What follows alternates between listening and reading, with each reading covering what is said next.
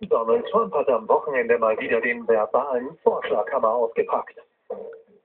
Es ist interessant zu sehen, wie sogenannte fortschrittliche weibliche Kongressabgeordnete, die ursprünglich aus Ländern kommen, wo die Regierungen eine komplette Totalkatastrophe sind, nun lautstark und bösartig dem amerikanischen Volk erzählen wollen, wie ihr Staat zu funktionieren hat. Warum gehen sie nicht zurück und helfen dabei, die völlig kaputten und von Kriminalität zersetzten Orte wieder aufzubauen, aus denen sie gekommen sind?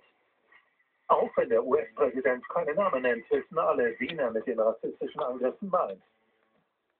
Alexandria Ocasio-Cortez, Rashida Tlaib, Ayanna Pressley, Ilhan Omar, alle Demokratinnen mit Migrationshintergrund, alle US-Bürger, alle Kritiker des Präsidenten.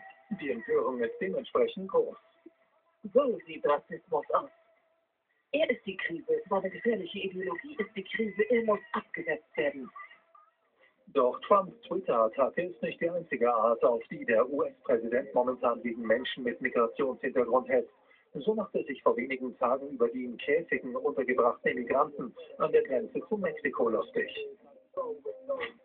Wenn illegale Einwanderer über die Bedingungen in den Auffanglagern unglücklich sind, muss man ihnen nur sagen, dass sie nicht kommen sollen. Und erst Freitag hatte Trump groß angelegte Razzien gegen Menschen ohne Aufenthaltsgenehmigung in 10 amerikanischen Großstädten angekündigt. Diese sind allerdings ausgeblieben. Doch welchen Plan verfolgt Trump dann überhaupt? Man fragt sich, warum er die Razzien angekündigt hat. Wenn so eine Maßnahme tatsächlich Erfolg haben soll, macht man das nicht. Wenn es einem allerdings ums politische Ansehen geht, dann schon. Ja, Donald Trump will nächstes Jahr nämlich wiedergewählt werden. Und seine fremdenfeindlichen Parolen haben sich bereits im letzten Wahlkampf ausgezahlt. Nach demselben Schema hat er schon 2015 bei der Ankündigung seiner Kandidatur für das Präsidentenamt Stimmung gegen mexikanische Einwanderer gemacht. Wenn Mexiko seine Leute hierher schickt, dann schicken sie nicht die Besten. Diese Leute haben viele Probleme und die bringen sie mit sich. Sie bringen Kriminalität, Drogen, sie sind Vergewaltiger. Und ein paar von ihnen sind auch gute Leute, nehme ich an.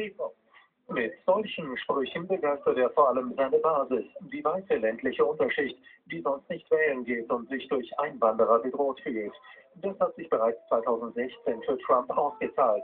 Die Empörung und der Medienrummel dürften ihm also nur recht sein. Mal kurz durchatmen. Eine Straftat zu begehen ist ja schon mal